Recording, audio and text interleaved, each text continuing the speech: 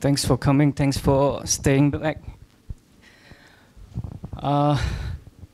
Thank you for making the film, Seng Tat. thanks for and for screening this. Actually, we had to turn people away. We were oversubscribed by quite a lot. We are thinking of maybe doing another screening at a later stage, but by 4:45 it was about full already. Yeah. We want to kind of do a pretty quick Q&A, so we'll get straight down to it. Just one question from me, and then we'll open up. There are mics that will go around. You know, if you have a question, just put your hand up. The mics will come around to you. Just say your name and then ask your question. Very straightforward question, Seng Tat. Can you tell us the process and inspiration behind eventually making Lelaki Harapan Dunia, Men Who Saved the World? Because it started with this newspaper article, and then this house that's upstairs, and then eventually the film that we see over 7 years, something like that. Can you tell us? I don't think we have enough time. Spent 4 years making this film. I don't know how to sum it up to 1 minute. Right, I have always been interested in the tradition of angkat rumah.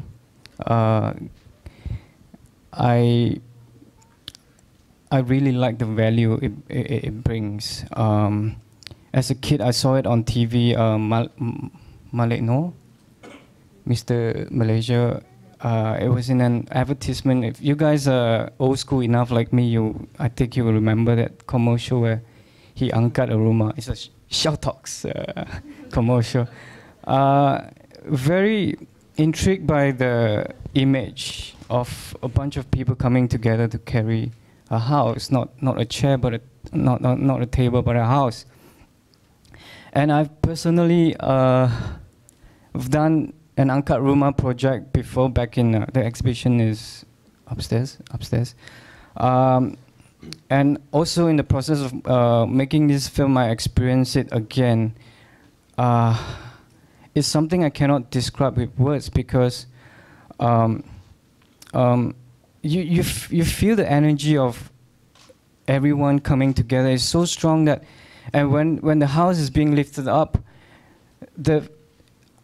I cannot tell you how, you know, people's expression on their face, looking at, you know, it's almost like, oh no, we come together and we put in a little bit of effort, each one of us, and then we can move, literally we can move mountains. And it's sad to see what's going on here in the country, where this kind of values is not, I don't see it anywhere anymore. So in response to that, with the idea of this image of people carrying a house, and I want to tell something. I want to make a film out of it, and yeah. Cool. Just a little bit of background, you know, because it's upstairs. Some of you may not have seen the exhibition upstairs, but I believe in 2007, August 2007, Seng Tat kind of read a newspaper article. It was a New Straits Times article, and it was the story of this guy. Seng Tat, you want to tell the story? Yeah, I forgot about the article.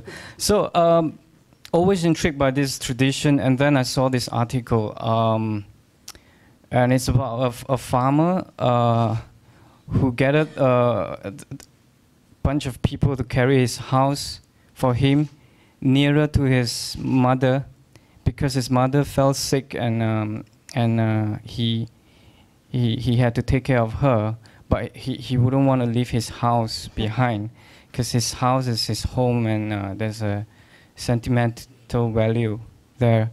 So he decided to move the entire house next to his mom. I was quite touched by this story, because I was also, in researching about this whole tradition, I went into the Malay architecture, and then start asking myself a bunch of questions. What it means? What does it mean by home? A house. House is physical, but where is home? And I don't know whether you guys feel this, but I feel extra patriotic when I'm away. I'm like, hey, introducing myself. I'm from Malaysia, and I'm very proud of it. And I travel a lot with my previous film. So, and I felt like I was an ambassador to the country, and because not many people still know about Malaysian films in general outside of the country. So from that kind of conversation, from film conversation to what is Malaysia. So I did that a lot from country to country. So coming home, I want to make something here. And this film is important for me because it's a film for us, not, though it's a film that travel around, but it means something for you guys to come and watch it. That's something I want to say, and then the film is pretty much quite. It explains itself quite well, I think. So yeah. Cool, thanks, Seng Tat. Maybe we'll invite you guys if you have any questions, because we can open it up immediately. If anyone has any burning questions, yep, there's a mic going around. Maybe just now you mentioned before, but I want to know deeper, what do you want to convey in this film? What's your message? What's your message? Oh,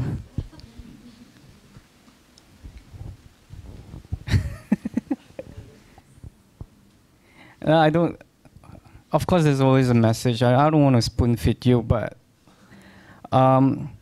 it's a combination of many things. There's a play of black and white, white house, black guy. I don't know. I'm tired of people looking at being superficial, being judgmental in this country, looking at skin colors. It's a response to that as well. How sometimes, like angkat rumah, we gather, we move a house, and the spirit is so strong. This gotong royong spirit is so strong. But when we are in a herd, it's quite dangerous as well. If you don't ask questions, if you're just being led by the nose, it's quite dangerous. It's all in the film, actually. So, yeah. Cool. Any other questions? Yeah, there's one here. You said earlier that you have attachment to the house. Why in the end did you burn down the house? Oh, I don't have attachment to the house. The farmer. No, I mean the spirit that you said, the moving of the house, the spirit. Yeah. Why did you in the end sort of destroy the whole thing? That there's no more, the communal spirit. Everything just gone to ashes. Well, I look at it in a positive way, actually. Maybe it's a lesson for all of us. Once you destroy something, there's always rebuilding.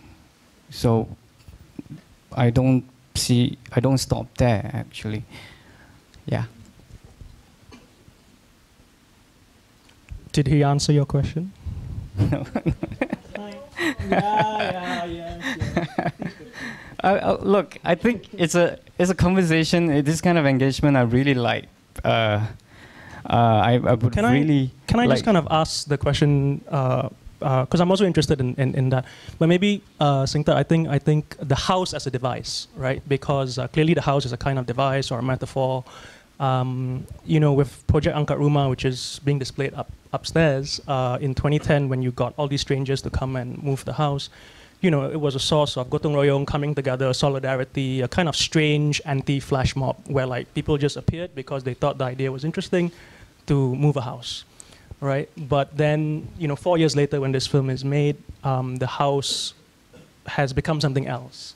So as a device, what kind of changes did you kind of go through in terms of thinking about the house? And, this house can be a home, but it can also be a source of conflict, or I don't know. It's actually very simple. The saying goes like, what brings us together can also tear us apart. It's just based on that very thing. And also, of course it's a fiction film, and I have to insert dramas in it. and of course the dramas makes so much sense to the entire message that I'm trying to tell through the house, through this, yeah. Yeah. Okay. Another question. Yeah, over there in the corner. Yes. Hi, my name's Jen. I actually paid money to go watch this like long time ago. Unlike all these people here. Yeah. Most of these people. I wanted to ask, given that there was like some controversy after the film came out, what would you have done differently with the film? Like, or would you have just done the exact same thing in retrospect? And I want to ask, like, do you see any patterns with like how different audiences receive the film? Yeah, so especially like rural Malay folk as well. Okay. So the controversy. Some people call me a racist. They wanted to ban the film, and what else? They think I made fun of Islam, which is funny, because this film played in. Of course, it is not my intention, but you see, years of making films, I learned something that. Negative feedbacks or good feedbacks, I take both because I need to hear from my audience. I need to know what they think, and I want to know to what effect the film is affecting the audience. So it's like the film is quite ironic because if I were to make fun of the religion. This film played in Iran, one of the most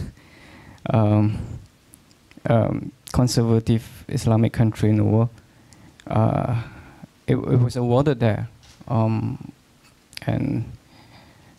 the controversy. No, I wouldn't do things differently because whatever the controversy was all about is not true. But of course, it's my responsibility to respond to that as well. But I will never self-censor myself. Hey, Patrick. I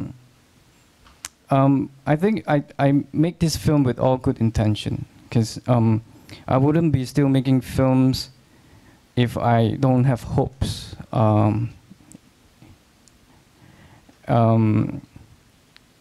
And I see things in a positive way. There are all sorts of. If you look at the film in a negative way, then of course everything is negative. So. Saying that just really quickly, Yeah. I think it's the kind of second part of his question. What were like kind of surprising, interesting responses from audiences when you took it overseas? It's quite strange because the more I travel with the film, from Asia to Europe to South America,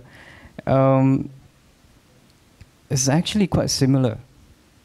I think then I begin to see that there is something universal in the film, that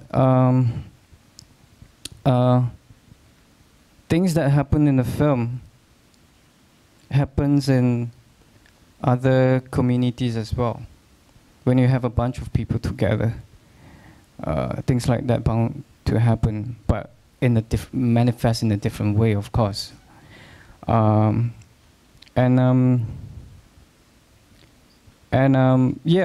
of course. Wait, some people also blame me for being homophobic because one of the argument is, how come there's no women in the movie? So yeah, why?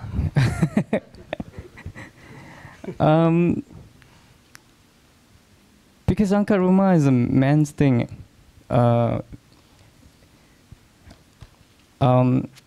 The tradition is like that. Men from the village will carry the house. After they have done with the moving, the women in the village will cook and they will have a feast together. So I think by focusing on men, by making fun of men, I'm making fun of men. So it's weird for people to blame me for being, homophobic and exclude women in the film, but that's the point. I did it for a reason, because I think men are stupid in many ways. Men will save the world. Yeah, right. So, yeah. Cool. Yeah. I mean, just maybe as a kind of background to that as well. I think if you have watched Seng Tat's first film, Flower in My Pocket, which was made in 2007, it's a 10th anniversary. There's an absent mother in the film, which kind of partly drives the film. And in this film, there's a kind of absent daughter, right? Which is why the house is being bought and moved and all that sort of stuff, which kind of drives this particular film. If we kind of just zoom out over a Malaysian film over the last few years, we've got films like Jagat, which came out last year or the year before now, and films like Bunuhan, Lelaki Harapan Dunia, where there really is an absence of women in the films. But these are films that in many ways deal with violence, different types of violences, like Seng Tat's dealing with it in a kind of much more humorous way, but certainly violence and men and the kind of violence that they wreak in their communities and with the land and so on and so forth is very much a part of the film. And it's a kind of interesting trend. I just thought that's that. More questions? People at the back, we know there are some Utah students in the house. In fact, there's a lot of Utah students in the house. Yep, over there, yep.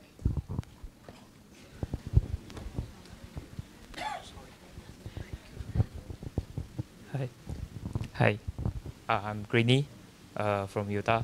Then I want to ask, Carmen. Is it hard to work together with the other races like Malay to understand their traditional and culture? And do you mind to share? Why Chinese people don't move house one?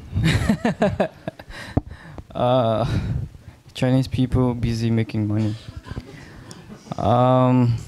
It's not that difficult, provided the research is done properly. I don't want to make a film like a foreigner coming to this country. I want to make a Malaysian film and make the actors talk like we don't talk like this here, I want to be inside.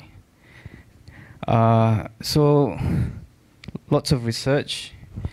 It's strange that people call me a racist, because if you only come to visit me while I shoot on set with people, all these people behind the scene, the crew and everyone, the actors especially, it's so muhibah. It's lovely. It's like, wow, I'm enjoying myself so much here. This is Malaysia. How do you translate muhibah? Like multicultural, yeah. Harmonious, yeah. Nice, good things. One Malaysia. Very subtle Malaysia. So no problems at all. I think also because everyone believe in the story, the script, and throughout the process, everyone enjoy working.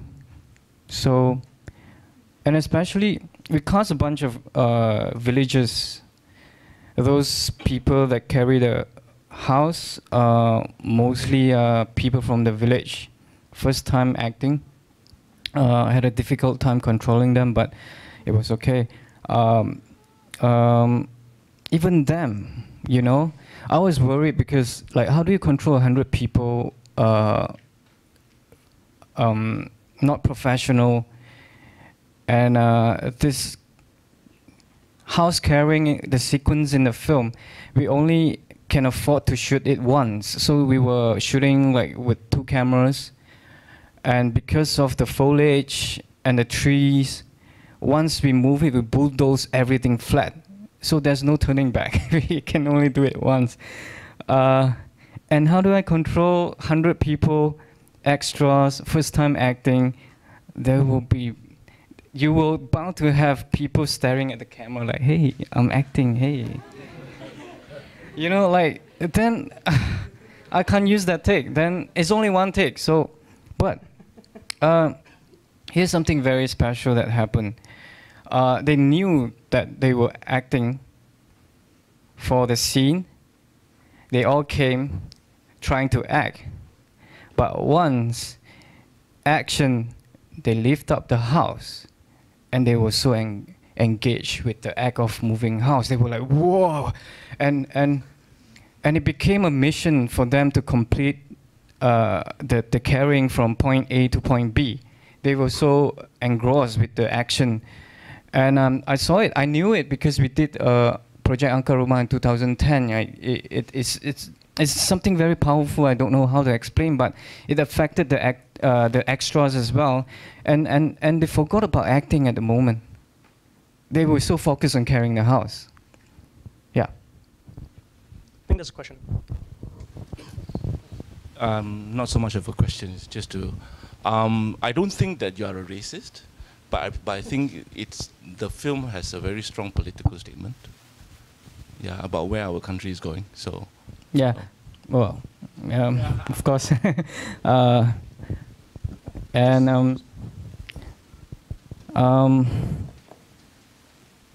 try to make a film.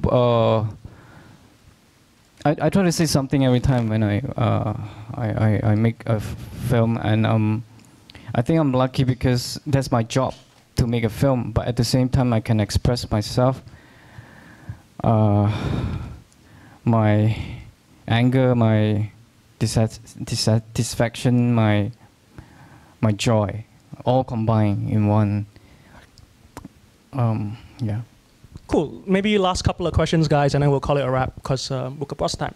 One over there. Just a quick one. So everyone here, have in their head like there's a message in the movie. Like you even said that there's a message in the movie. You feel anger, whatever. Is it okay if people don't see that message to you in your film?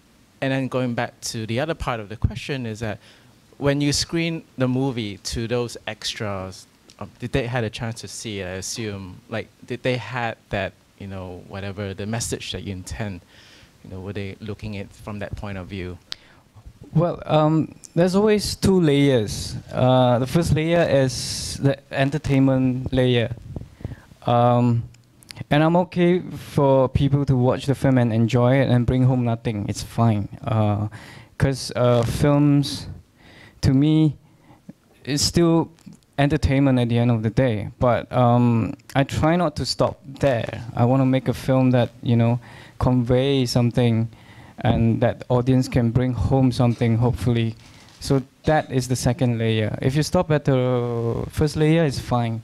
Yeah, I don't really mind. Yeah, and I think did you guys enjoy the film? Thanks. Yeah. No pressure, guys. Yeah, no pressure. We'll take the last one over there. Oh, I was wondering whether you intentionally chose to cast rural Malay folk who have never acted before in film, because I feel like with performing arts generally, especially in Malaysia, there is a barrier in a way. I think of it as very like middle class, like very targeted at the middle class, upper class. Yeah. I work with non-actors a lot. This is actually my first time working with professional actors. The main ensemble, they're all professional actors. Of course, some of them, they came with baggage, like to slowly take all that off. You guys know Sophie Jikan. He's known for being very big, larger than life. And I have to really press him down and like no acting until it has to be very subtle.